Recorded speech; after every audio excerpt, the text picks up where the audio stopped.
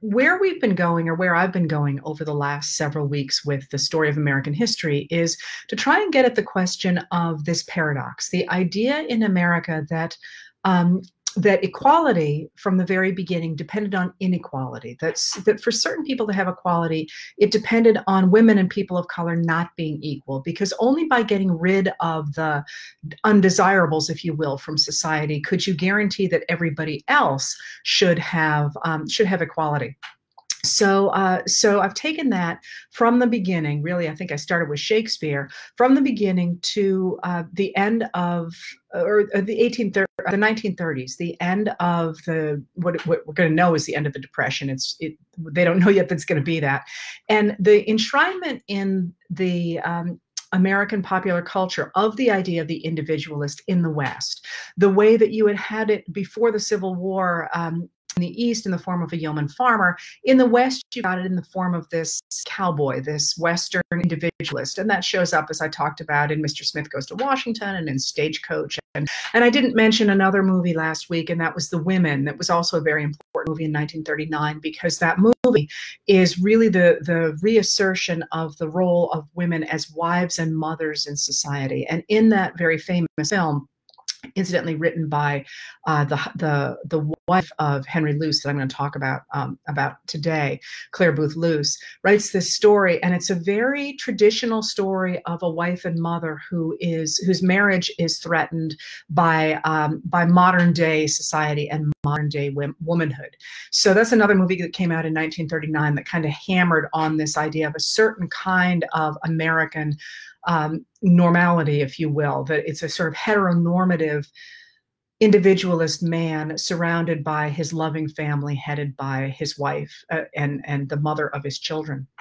So that's another movie that went into that. But I left you there and I sort of said, here we have the reassertion of this certain kind of Americanness that looks very much like it did before the Civil War. The idea that to be an equal American, you needed to be a white man who had a wife and the mother of his children and small children around him. And that really excluded people who were demanding equal rights based on humanity, if you will. So I left it there, and it's so interesting to think about what the world would have looked like had we left things there. If the story ended when the story I started telling, for example, ended in 1865, without America spreading to the west of the Mississippi, the American people at that moment spreading west of the Mississippi, the world would have looked very different. And if the world had ended with, as I say, that mule being washed downstream with its $12,000 on its back after the end of the first cattle drive, the world would have looked very different. And it's interesting to think about what America would look like now had, in fact, the world stopped in 1839. But of course, the world did not stop in 1839. And this whole reassertion of the idea of the American individualist in 39 is going to be blown to smithereens in December of 1941. Because in December of 1941, of course, Americans were looking at a world that was very different, a government that was very different than it had been in 1932, for example, when FDR, when Franklin Delano Roosevelt had been elected. And what FDR and his people had done while they were in power is they had created a new kind of activist government to look very much like the sort of thing that Teddy Roosevelt and before him and Abraham Lincoln had envisioned. And that's a government that really worked to create equality of opportunity for people at the bottom. But as I say, FDR had created this government that really did protect the idea of that American individualist. As I say, the New Deal was a phenomenal change in American government, but it really did privilege white men over people of color and over women. So that exchange of the 1920s government for the one of the New Deal is very important, because among other things, what the new activist government does is it provides jobs for more than 8.5 million people. It puts up more than 650,000 miles of new highways. It builds or repairs more than 120,000 bridges. One of the reasons bridges are now in such disrepair is that many of them have not been adequately rebuilt since that initial putting up. They put up more than 125,000 buildings. They brought electricity to more than 90% of Americans in the rural areas that previously had not been served. They regulated the stock market. They regulated the financial markets. They also provided unemployment and old age insurance. This is where we get Social Security. And I just have to put in a plug here for Frances Perkins, who was Franklin Delano Roosevelt's Secretary of Labor, who insisted on Social Security. And I feel like she doesn't really get her due. She is, of course, responsible for this enormous change in our lives. And most people have never even heard of her. She is from Maine. Anyway, was obviously. I lived sometimes in the past. Anyway, they also gave workers real borrowing power against, to real bargaining power to work against, not to work against, but to be able to take a stand against employers, which had been completely wiped out in the 1920s. So that's what these look like in 1941. And then, of course, in December of 1941, the Japanese hit the U.S. naval fleet anchored in Hawaii. And with that, that bombing that sank 18 ships and killed about 2,500 Americans, America is thrust into a world war. And the government is going to pour more than $296 billion into the war effort over the next 4 years. In our money today, that's more than $4 trillion. And this deficit spending, the enormous amount of money that the government is going to pour into that war effort, is going to jumpstart the economy in a way that even the New Deal programs could not do. It really turns what was a very sluggish recovering economy into a booming economy, because suddenly there are well-paying jobs. In order to fight the war, the government forced industrialists really to engage with workers and to help workers, or to be denied contracts. So there is this real sudden push, and we have this image that it was really manufacturers acting on their own out of heroism, if you will, that enabled us to mobilize the resources we needed to fight World War II. But in fact, there's a terrific book out by a man named Mark R. Wilson, who talks about really the U.S. government stepped in and was very hands-on with the industries to make them come up to speed and to make them really rejuvenate the American industrial capacity. It's a really terrific book that talks. I mean, it's not. It's an academic book. I suspect a lot of people wouldn't necessarily want to run out and read it, although anything this guy writes is worth reading. But the point is, he makes a pretty definitive case that our vision of industrialists being these sort of lone heroes in this era is just completely wrong. His stuff is incredibly well documented, and it's very well done. Anyway, what happens with this change is not only the booming of the economy, but the beginnings of beginning with the New Deal legislation, the beginnings of what economists call the Great Compression.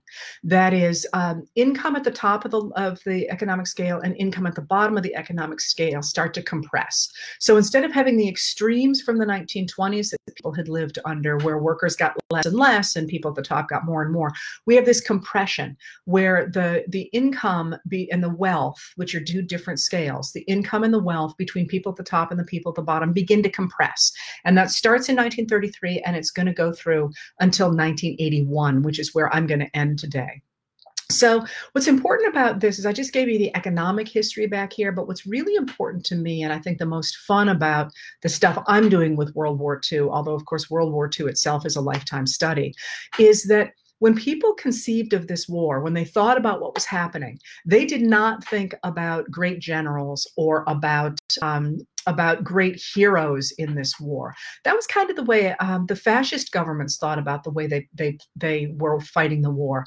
But in America, we thought about the average guy, the general infantry, the GI, the normal people, the ordinary people, the nameless people who left everything behind to march out and stand for democracy against fascism, because nobody ever forgot that that's what this war was about. It was about saving America, sure, but it was about stopping fascists from taking over the world. And the people who stopped that were regular Americans. And you can see this, as I say, from the little G.I. Joe toys right through right through the writings of people like Ernie Pyle, if anybody who remembers him. I'm sure some of my listeners here are going to remember Ernie Pyle and his phenomenal columns and books, and the love he bore for the soldiers with whom he was embedded. And of course, I won't give you the spoiler here, but if you're interested, it's worth following Ernie Pyle's life and how he suffered for what he did and how he ended up, how his life ended. But anyway, this whole focus on regular people, on individuals, starts to break down racial and gender boundaries very, very quickly, because with all hands on deck, nobody's really taking note of who's showing up to fight. That is, people, immigrant Americans and people who have heritages of immigration are showing up to fight in huge numbers, of course, especially Polish people, Italian people, Jewish people, people who are part of populations that Hitler has overrun, are eager to fight against him. Even if anybody's interested, there's a museum in Las Vegas called the Mob Museum, and they actually have some letters from mob figures who were trying to get in the army because they were so furious at what was happening to their people back home. And the idea that mobsters were out there saying, never mind the business of, of crime, we want to go pick up a gun and fight Hitler. Just wonderful stuff. And the Mob Museum for this pandemic has put videos online and exhibits online. It's a very cool museum, so you can go check out those videos if you're interested. So people are really trying to get into the act and to fight. And the same is true of populations in America that have previously been marginalized. So, for example, African Americans turn out to fight, and those are the numbers we actually have because the Army did keep track of African American fighters versus, say, Italian Americans who were self-identified, and somebody might not identify as that. So they couldn't actually keep numbers of that very accurately, but they could keep numbers of racial categories like African Americans, who, as I say, turn out to vote. To fight more than a million, 1.2 million African Americans fight, and of course Native Americans turn out to fight. And one of the interesting aspects of American history is that Native Americans, since the turn of the 20th century, have fought in higher percentages for their percentage in the population than any other group in American history. So Native Americans always turn out in higher numbers to fight than any other for the U.S. government than any other group in American society. People don't always know that, and that's obviously significant, and not least for World War II, because it's the code talkers who were pioneered in World War I, but who really make a huge difference in the American Pacific, the Atlantic as well, but in the American Pacific in World War II. At the same time, you've got this whole change going on as these men drain out of the country. You've got this whole problem in the fields and the farms, and people increasing the field, farms and factories, and people increasingly who had been not really part of that world before the war go into the factories. And this, of course, begins with African Americans who come out of the South and go into urban areas or to the West to work in factories. It also has to do with women suddenly going into the factories. This is where you get the image Rosie the Riveter, for example. And finally, you get the fact there is still a problem in the West with a lack of workers. And so the American government develops the Bracero program in 1942 to go ahead and bring Mexicans back over the border after having expelled them during the Depression, to enable them to work in the fields. And they are supposed to have financial and legal protections when they come to work as braceros. And the fact that that doesn't really play out is going to matter in just a few minutes. Similarly, the Japanese who were interned after Pearl Harbor end up being released from from the internment camps in order to work in the fields. And about 10,000 of those Japanese Americans end up working in the fields. And it's worth remembering, of course, that even though this is the case, this doesn't mean they're treated equally. Black soldiers get lower pay, women get lower pay. Obviously, the Japanese who are working in the fields after being interned are not being rewarded adequately for what they're doing. And this discrepancy between what they're doing and the language of what should be equality by 1943 is going to result in a lot of riots across the country. So it starts really in 1943 when Hispanics in Los Angeles start to flout wartime rationing, wartime clothing rationing, and they wear these big suits that they call zoot suits. They have extra fabric on them. And the backlash against the visibility of Latinos in these neighborhoods means that there's white backlash on that, and they attack these young men who in turn fight back, and these become known as the zoot suit riots, if you've ever wondered what those were. And then we also have this is by 1943, we also have race riots across the country. As the government under FDR, tries to enforce the idea that positions in factories should be merit-based rather than racially based, especially in Detroit, at the Packard Motor Car Company, 3 African Americans are moved on to a white assembly line, and there are riots across Detroit after that. They kill about 34 people, wound more than 500 others, and these riots, these race riots, are going to be across the country throughout the rest of the war.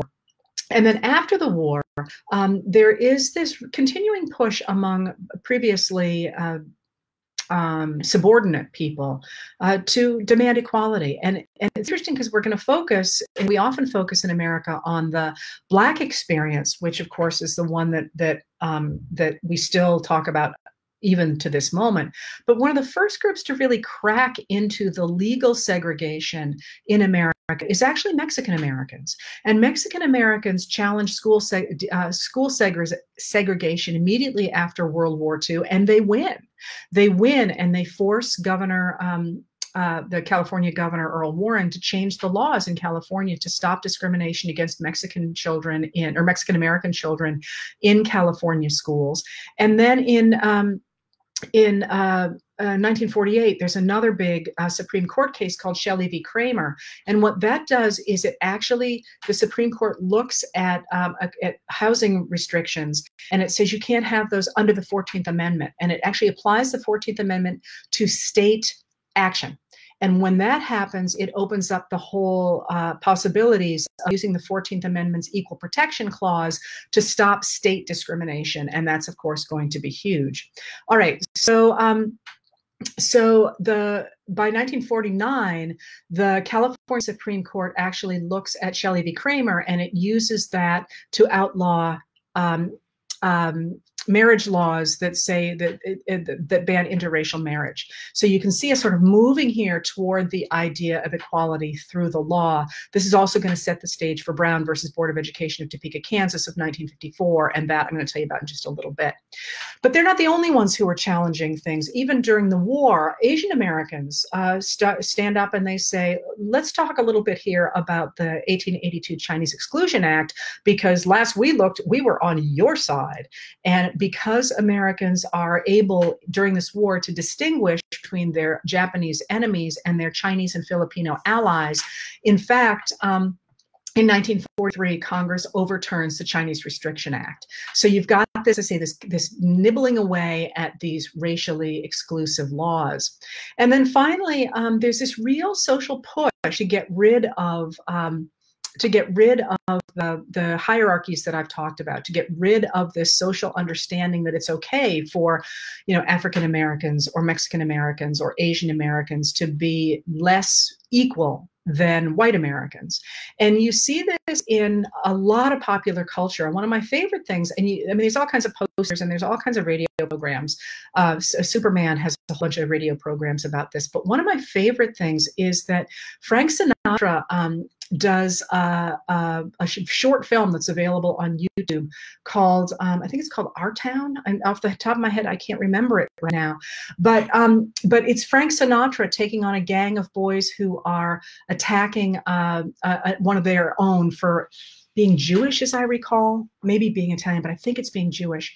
And he lectures them about how Americans are made up of 100 different kinds of people, but they're all Americans. And it's just a wonderful short film. It's about 20 minutes to say you can find it. if you're interested. So there's this real push to say that everybody is an American. And the great image of that, of course, is that very famous poster by Wayne Boring, who was one of the illustrators of Superman, who has Superman talking to a bunch of high school kids. And he says, that anybody who says, he says that, kids, anybody who picks on anyone for their religion or their race or whatever, those are un-American. You call them out because that's un-American tactics. We are Americans. We don't think that way, and we don't talk that way. And on the heels of all this, scholars begin to look at America, and they begin to argue that America is different than anywhere else. And it's funny because, I've talked about this before, and people think that I am saying this. What I'm doing is I'm describing what scholars did and what Americans did in the immediate aftermath of World War II. And that's, they wanted to figure out why America was different. Why hadn't America fallen either to communism or to fascism in that immediate period? And what they decided was that Americans did have that problem of either fascism or socialism because we were so practical. That at the end of the day, we had these shared democratic values, and that we weren't susceptible to ideologues, and that we shared this great consensus. We had this great idea, even though we might fight over politics, we had this great idea that most of us were part of this liberal tradition, that we cared about the individual and we cared about the government supporting that individual, arranging the government in such a way that individuals could have equality of opportunity. And so Americans, they said, had coalesced around this great liberal consensus. And what they meant by that was it wasn't fascism and it wasn't communism. It was this idea that the government should protect to regulate business and protect a basic social safety net and promote infrastructure. And we all agreed on that. And that was essential enough and widespread enough that you can always tell this because the holdout from that was on a radio show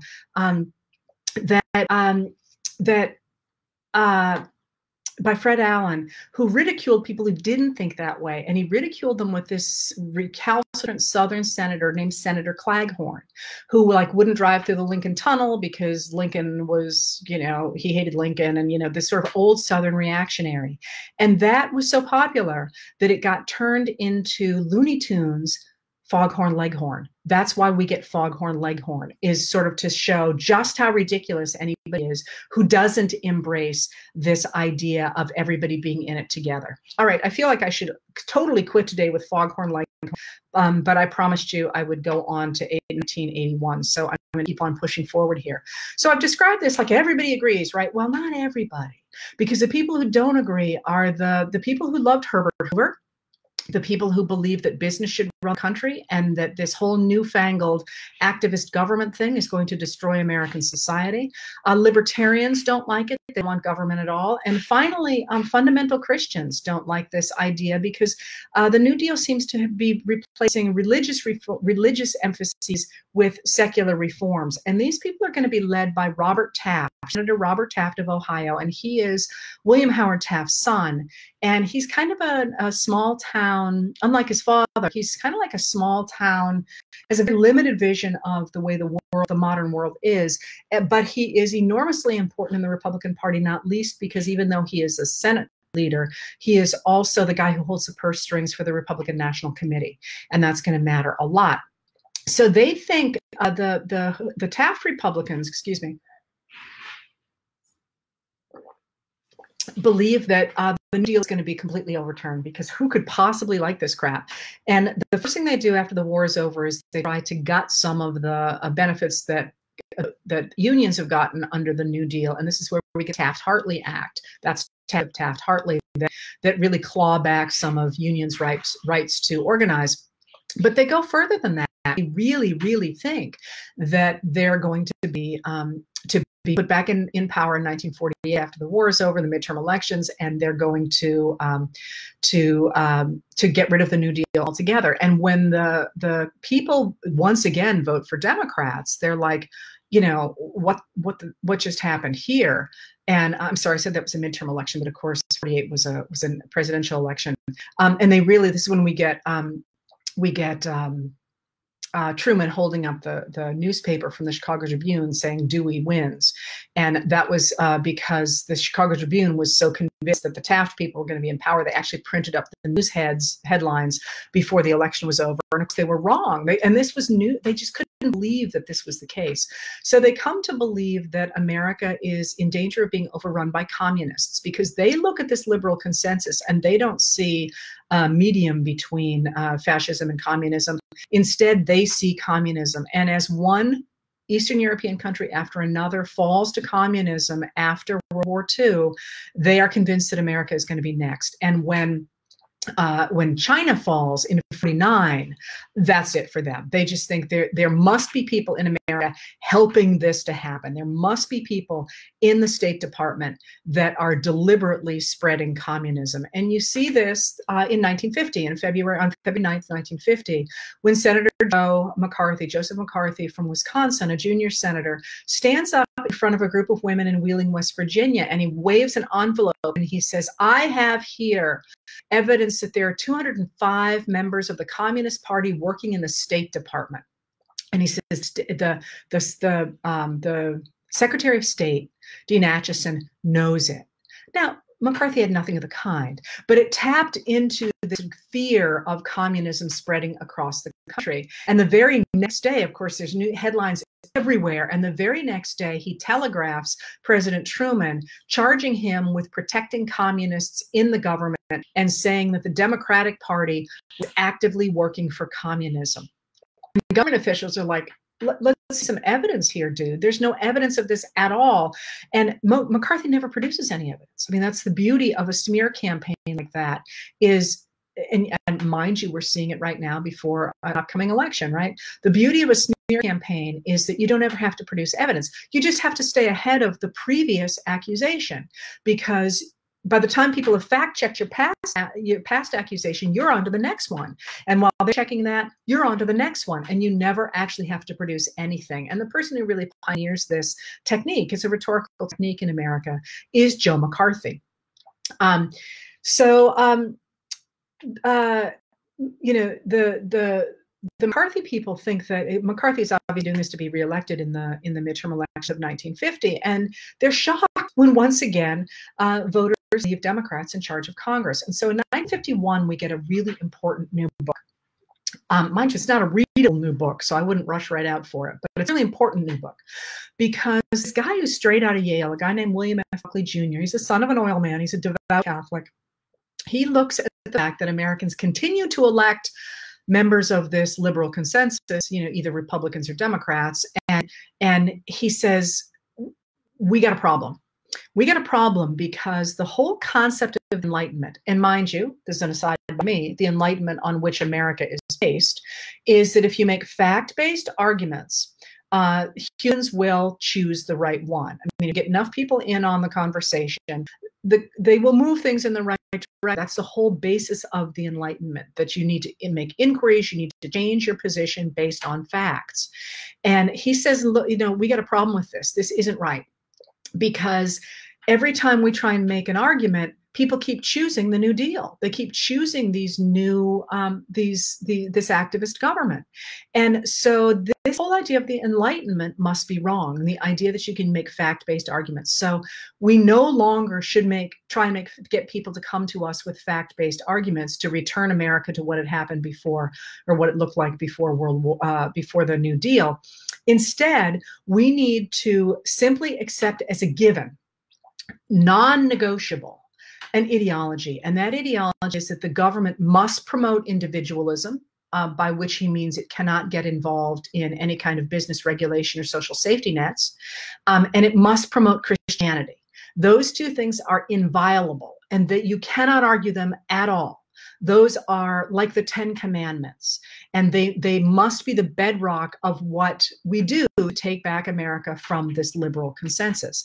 And the book in 1951 was entitled God and Man at Yale, The Superstitions of Academic Freedom, and that it was an explicit attack on this principle, and it's an example of it. So he cherry-picked stuff from his, mind you, Yale University is no bastion of communism in 1951, let me tell you, but he cherry-picked stuff from his from his teachers. He attributes terrible motives for them. One of my favorites is he basically says they're hiding, questions. I wanted to look at the questions from a series of exams, and they're hiding from me.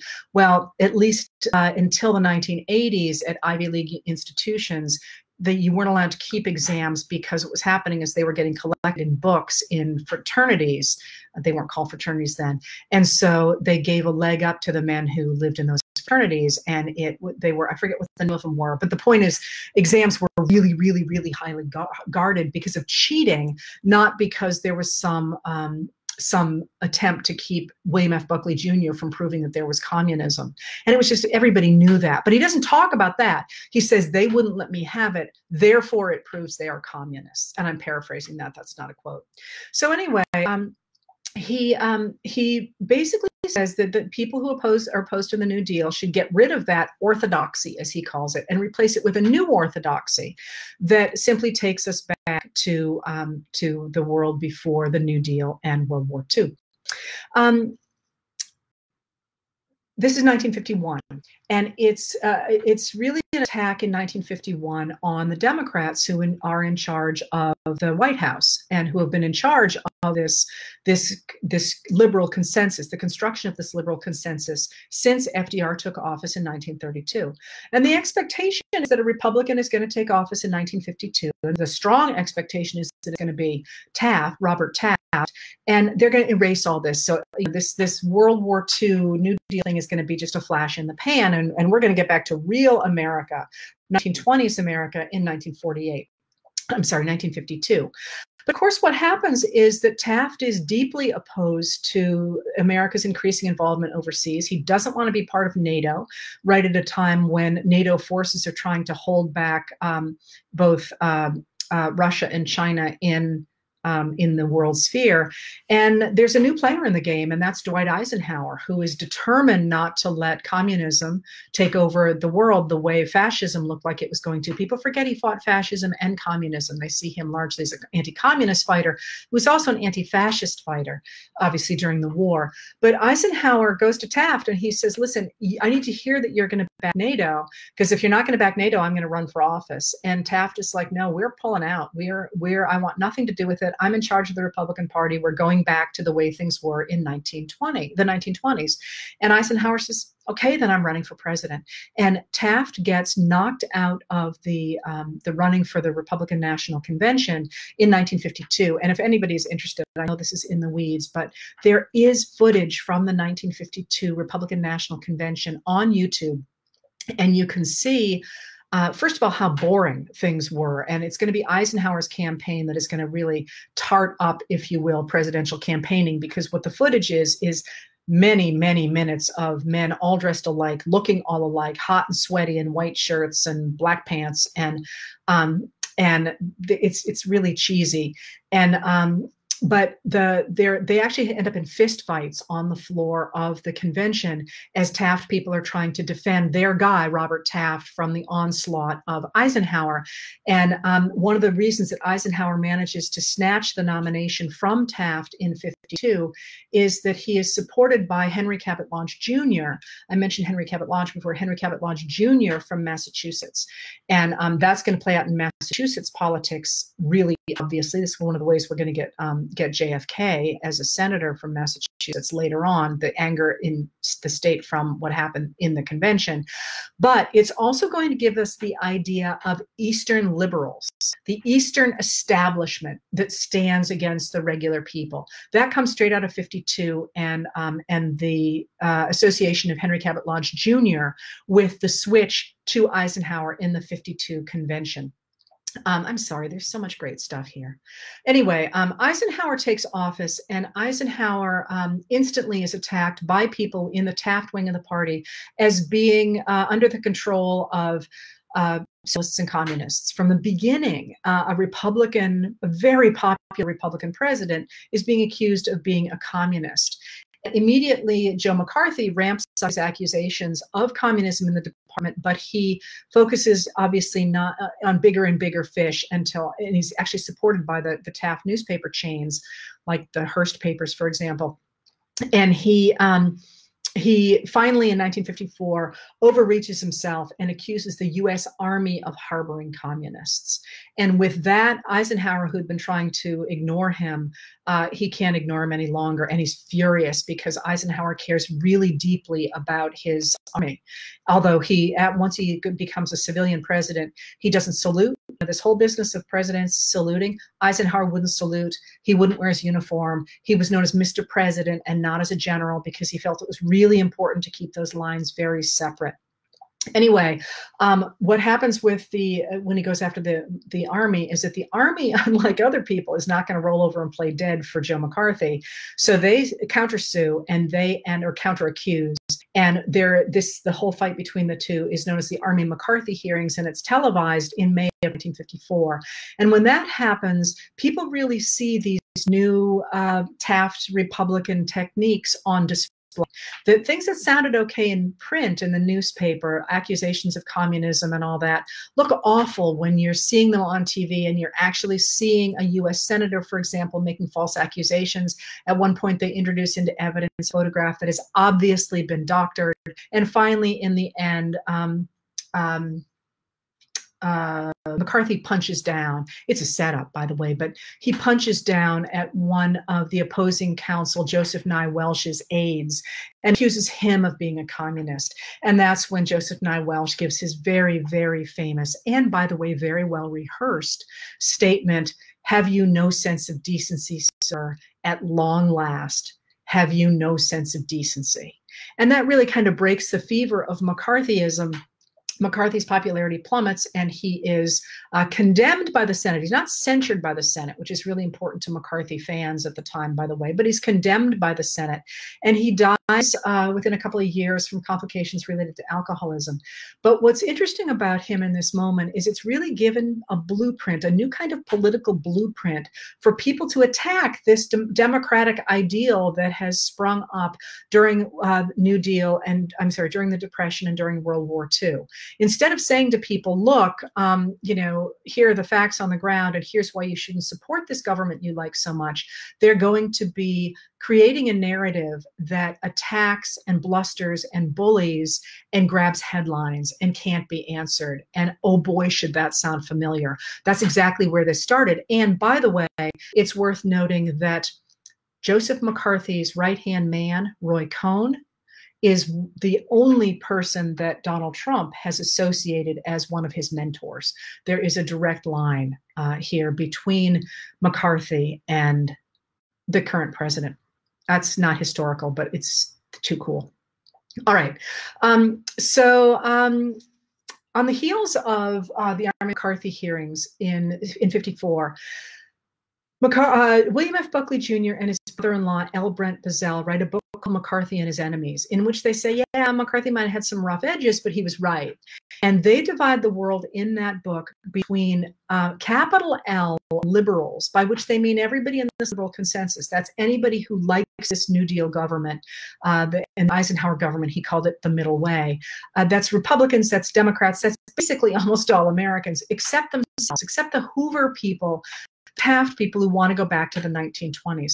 And they call them capital L liberals to make them look as if they're some sort of organized cabal as opposed to a general drift. These are Democrats and Republicans, but they label them all as capital L liberals, and they label themselves capital C conservatives, even though they're not conservative at all. They want to take an established government that seems to be helping a lot of people and that is very popular, and they want to destroy it with a government based on an ideology. And that is exactly the definition of radicalism advanced by the person who really invented modern conservatism, Edmund Burke, after the French Revolution in America. He's in England, they're in France, and he's the one who invents conservatism. They stand against this, but this is what historians have pointed to as the beginnings of modern day movement conservatism, capital M, capital C, that says these are not real conservatives. Real conservatives stand for something very different. These are movement conservatives. They are a political organization. And that's in 54. All right, in 55, in 54, while that's going on, of course, the Supreme Court is unanimously under a Republican Chief Justice deciding Brown v. Board of Education, in which they say that the government must create equality of opportunity for all, regardless of color. And on the heels of that, in 1955, William F. Buckley Jr. starts National Review, which vows to tell the violated businessman side of the story and to push back against government regulation and this newly active federal government. And he deliberately takes on both political parties that he says have been corrupted by fatuous slogans such as national unity, middle of the road, bipartisanship, and progressivism.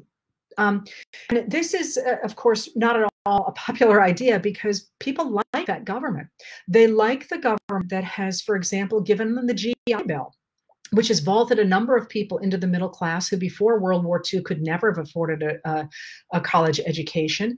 They also love the Federal Highway Act in 1956, which gives, until this latest coronavirus bill, was the largest, single largest public works program in American history. It gave us, of course, our federal highways. That's why they all say Eisenhower highways. That was part of the 1956 Act, which has, of course, been expanded since then.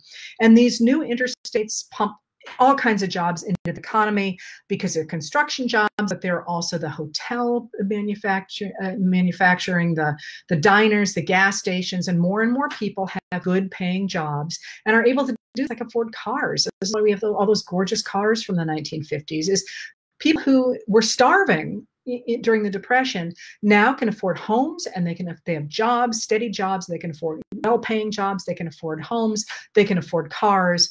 They can afford families. Of course, it's going to be the baby boom, and everything that their kids want, bicycles and things like that. Now, it's not evenly spread throughout society. Most Americans look at this system and they're like, we're not seeing a problem here, folks. And so they're not really willing to jump on board a system that people like William F. Buckley Jr. are saying is going to destroy America.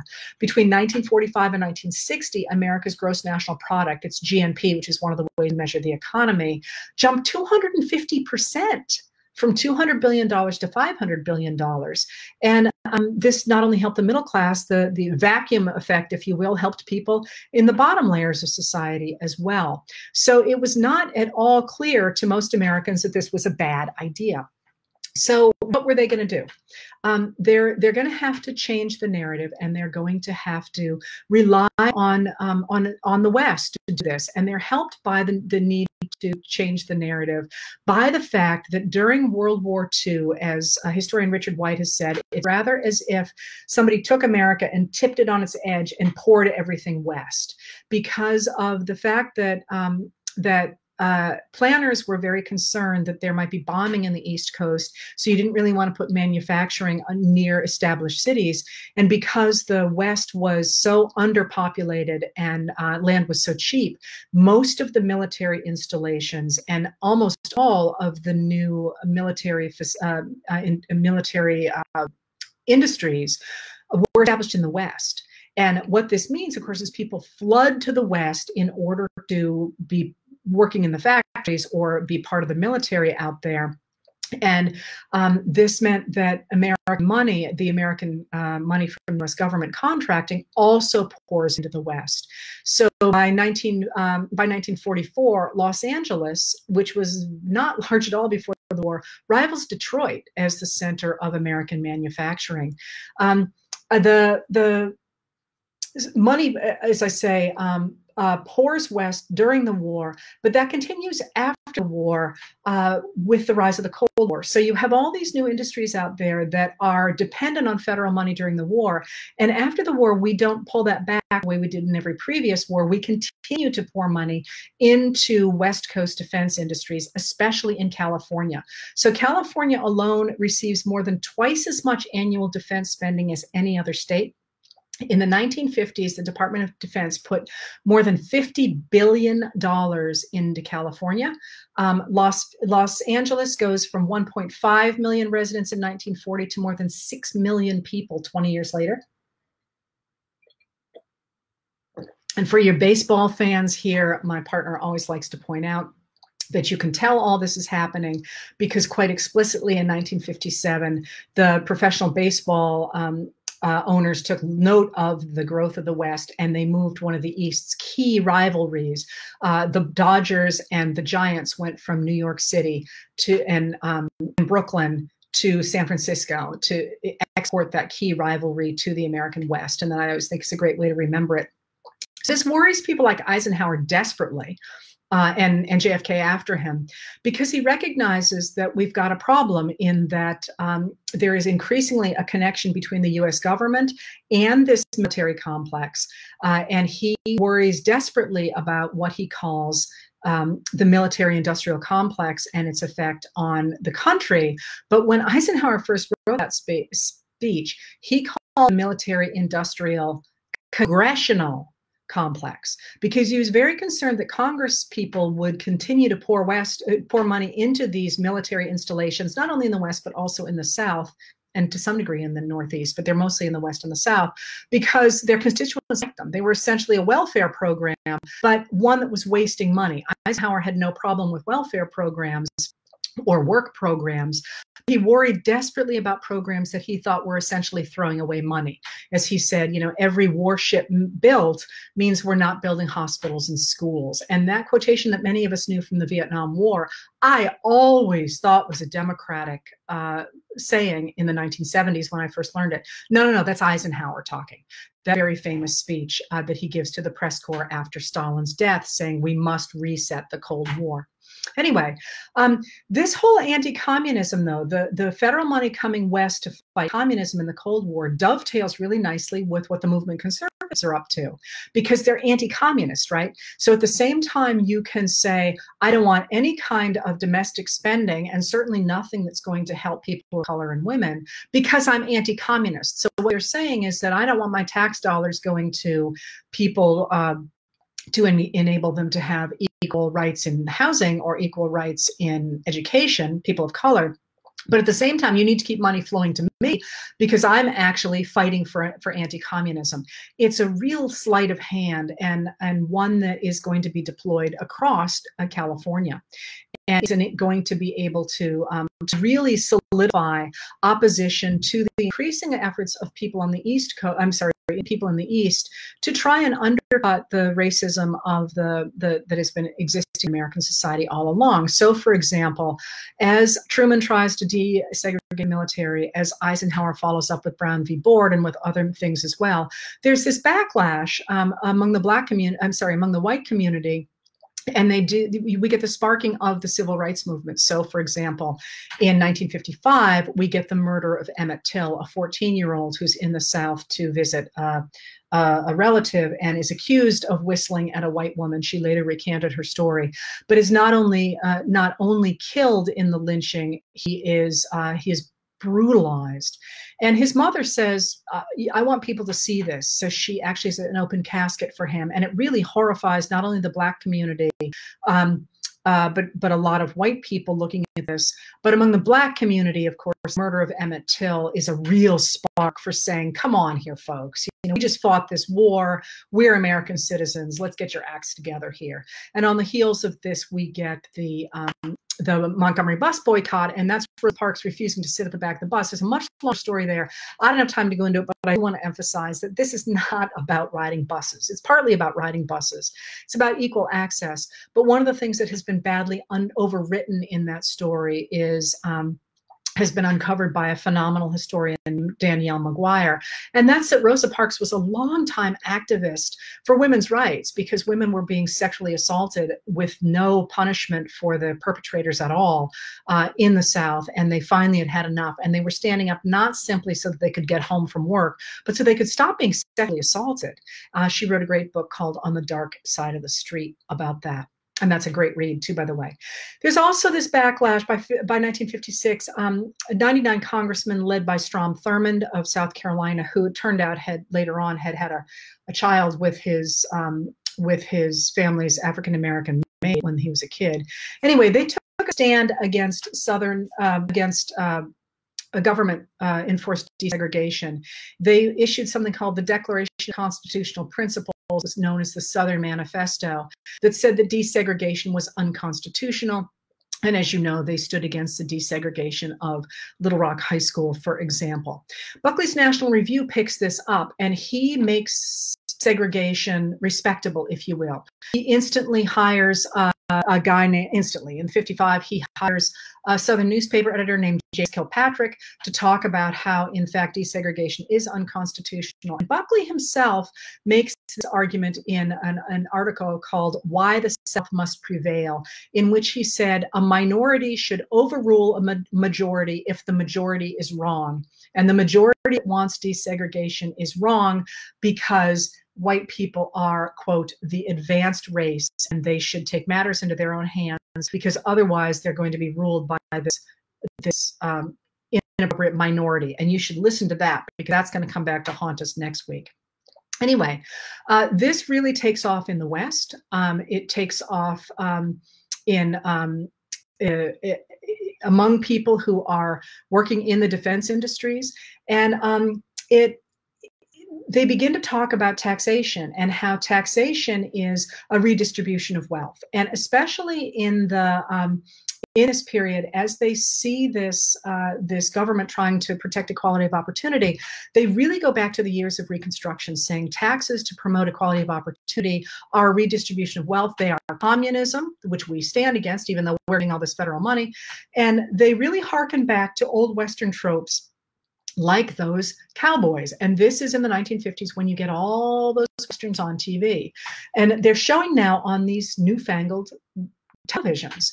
And you have, for example, Gunsmoke, Rawhide, Bonanza, Wagon Train, Lone Ranger. By 1959, there are 26 Westerns on TV.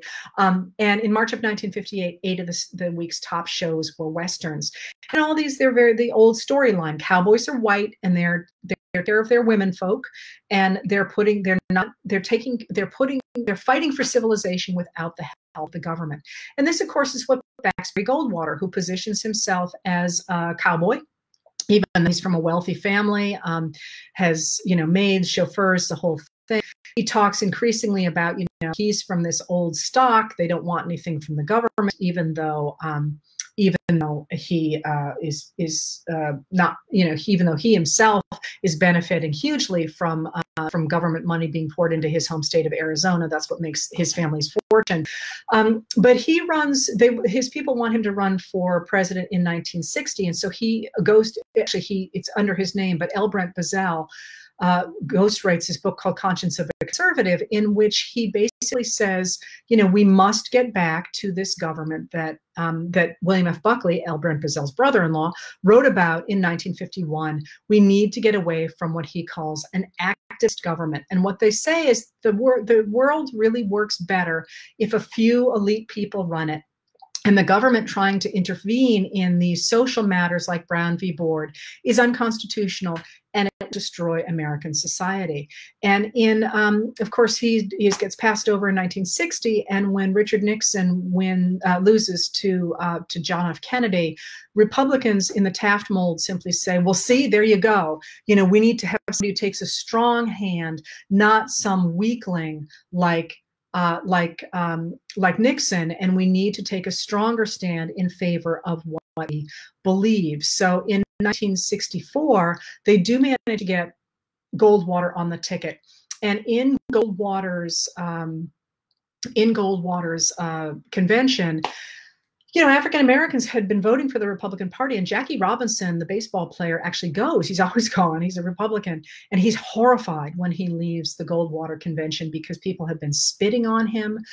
They set an African American delegate on fire, his coat on fire, and Jackie Robinson goes out and he later says, "Now I know how it feels to be how it felt to be a Jew in Hitler's Germany."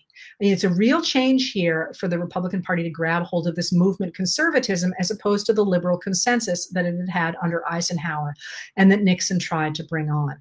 Well, Eisenhower crashes and burns, but something important happens, and that is that he gets not only his home state of Arizona, but the 5 states of the Deep South. They love this idea that any kind of attempt to create equality between African Americans and white Americans is unconstitutional. And this is the beginning of the Republican Party switch from, I'm sorry, the Southern Democrats switch and the Republican Party switch from being the party of equality and with opportunity after World War II to picking up those Dixiecrats and becoming the party of segregation, which is what's going to happen over the next several years. All right. So Goldwater crashes and burns, but his ideology, what he does is he turns this movement conservative ideology from something that belongs to a few elites into a much more popular, simple narrative. And this starts during his campaign with Phyllis Schlafly. There's that documentary about her now with Phyllis, or whatever it is, biopic. She says, you know, I'm really tired of hearing about how Goldwater's ideas are too simple. You know, that these elite eggheads say you have to have complicated answers to the way the world works. In fact, it is very simple. It is black and white. There's good and there's evil, and he's for good, and we need to back him. He's a choice. He's not an echo of this complicated stuff that the Democrats and the traditional Republicans talk about. He's simple, and he is a choice, not an echo. And she increasingly insists that common people understand people like Goldwater because he understands principle. He cuts through the crap, the complicated world that Eisenhower had talked about, and instead says, yeah, I'm going to kill the commies, or I'm going to go ahead and take a stand against them. And she begins to turn this idea into a very simple idea. And Ronald Reagan, who was an actor who had turned to a political career after he started hosting General Electric's weekly television show that promoted free enterprise, he did the same thing. He comes onto TV to support Goldwater in 1964 with a very simple hour-long, I think it's hour, maybe a half-hour presentation called A Time for Choosing.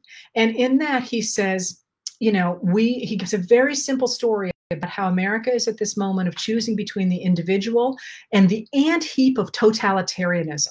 That this New Deal activist government that Americans like so much and that's creating such prosperity is in fact a slippery slope on the way to communism. And for his part, he doesn't believe that these eggheads in Washington, and he takes a pot shot at Harvard here, that they have any, because Eisenhower and Kennedy, of course, are associated with academics, and Kennedy with Harvard. That they should plan your life. He said, I have faith that you and I can plan our lives better than anybody off in some far off capital. And they are crushing individualism. And he says, we must take a stand on this idea of protecting individualism. And of course, by that, he means that he doesn't want the government to protect equality of opportunity and to take tax dollars to do that for people on the margins. This idea, this simple idea, manages to stand in the 1960s and the 1970s against the rising liberation movements of people who are demanding an equal say in American society. And of course, it's going to include African Americans who are going to be powerful in the 1960s. It's going to include Mexican Americans who are terribly understudied among the general population during the liberation movements, because theirs is one of the first. When Dr. Hector Garcia, after World War II, starts the American GI Forum, where he starts to say, wait a minute, shouldn't we be voting over here? And you said braceros are going to be protected. And in fact, they're not. They're not getting paid, and the women are getting raped in the fields.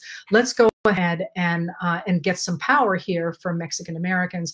And of course, you also have in the 1960s the women's movement, where women start to insist on having equal rights to their male counterparts, not as wives and mothers, but as equal members of American society. And that is really accepted doctrine among the Republican Party as well as among the Democratic Party during the 1960s. It's going to change, of course.